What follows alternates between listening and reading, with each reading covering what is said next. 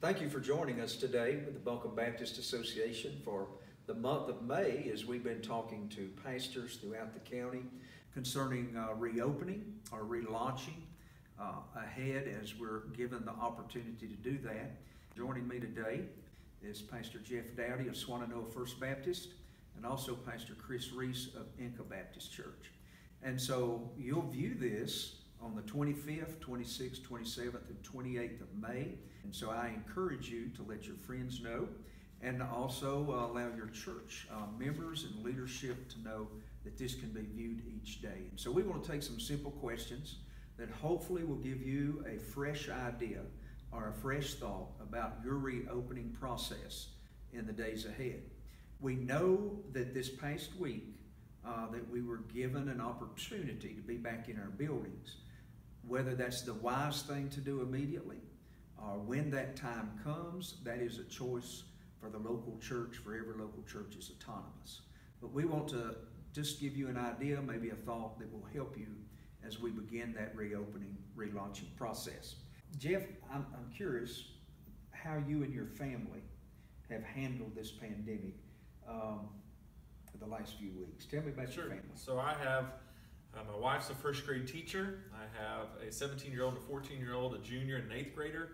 So we have been on, at one time, all four of us have had meetings on Zoom, and we've kind of burned that up. It has provided opportunities for us to have extra time together, which has been wonderful, especially with my children. And normally we'd have been really busy this spring with everything from dramas to track season, and we'd have been gone all sorts of times, but it's been great to be back together during these days. Great. So they're all doing well. So I want to ask Jeff what thoughts that he has had and the leadership team at Swannanoa First Baptist. And let's begin with talking about preparing your facility during this time. So just some of the things that we've done. Our maintenance staff has done an excellent job going through and doing some extra cleaning, making sure that we're prepared in that way. We've also gone through and marked off our pews, so whenever we can come back inside, to have every other pew marked off to where can't sit on that particular pew, to give some social distancing that way. And we've tried to provide extra hand sanitizer, although that has been hard to come by up until the last week or so. And so we've been able to gather some together so that we have that whenever we can come back together. Okay. We've noticed the cost of hand sanitizer. I know, noticed you have too, as you've probably pursued some for your personal household. But now as churches begin to reopen, the building begins to reopen, that's going to be a necessity. There is one particular place we're aware of in the area that it's one of the least expensive I've heard. It's $44 a gallon. And there is hand sanitizer out there that has been even much more than that. But that's certainly going to be a necessity, as well as people understanding the social distancing. So before the building is reopened, do you plan to continue to stress that, the importance of that, before your people arrive back in the building? Yeah, it's an important thing. We just, so I guess when they're viewing this, a couple weeks ago, we had an outdoor service, and as we gathered, everybody was doing very good with their social distancing. As we had 35, 40 minutes after the service of kind of conversation, people began to get closer and closer and closer. So it's just going to be something that we have to remind each other of, that it's going to be important. We're a congregation that likes to hug on each other and care for one another, and we're going to miss that. But we're going to have to keep some distance apart from one another so that everybody stays healthy during this time. Exactly. And we are built for fellowship, and so it is something new that we're going to be learning.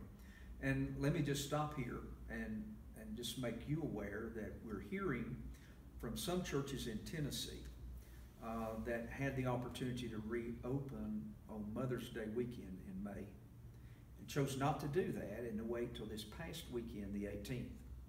They prepared well with a leadership team. 2 members of the leadership team are in the medical community. They sent out not only through social media, by email, but also a personal letter to every household describing the reopening process and how they would be seated they would be received. They wanted to make sure they had adequate space. They had a separated fellowship building that they set up for overflow, hoping to have a large portion or percentage of their 175. They had less than 50, and so I think to not to be overly expectant of the initial return, because some folks will still not be comfortable in the days ahead. So thank you for joining us, and we'll hear from Pastor Chris Reese. Joining me now for session 1 today on Monday, the 25th of May, is Pastor Chris Reese of the Enka Baptist Church, and we're discussing 3 questions during this session. First of all, I want to ask Chris how you and your family are doing during this pandemic. First of all, Perry, I'd like to just thank you for taking the time to putting this out there every week. I know I have found it beneficial to sit down and view several of these to help us prepare for the weeks, months ahead. So thank you. My family and I are fine.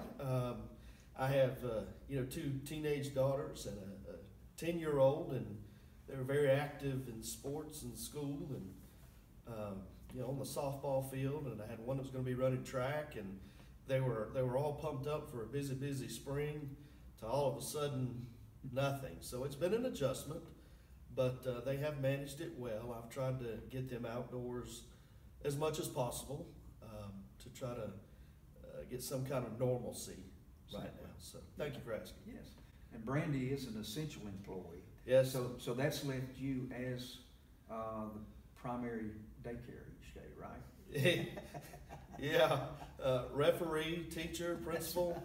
Okay. My wife is an essential employee, so she's had to go to work every day. And great. Well, let me just ask you these 3 questions, and you can tell us your thoughts. And it's very important that we take the thoughts of pastors who are in their local context here in Buncombe County, and we gain and we learn every week.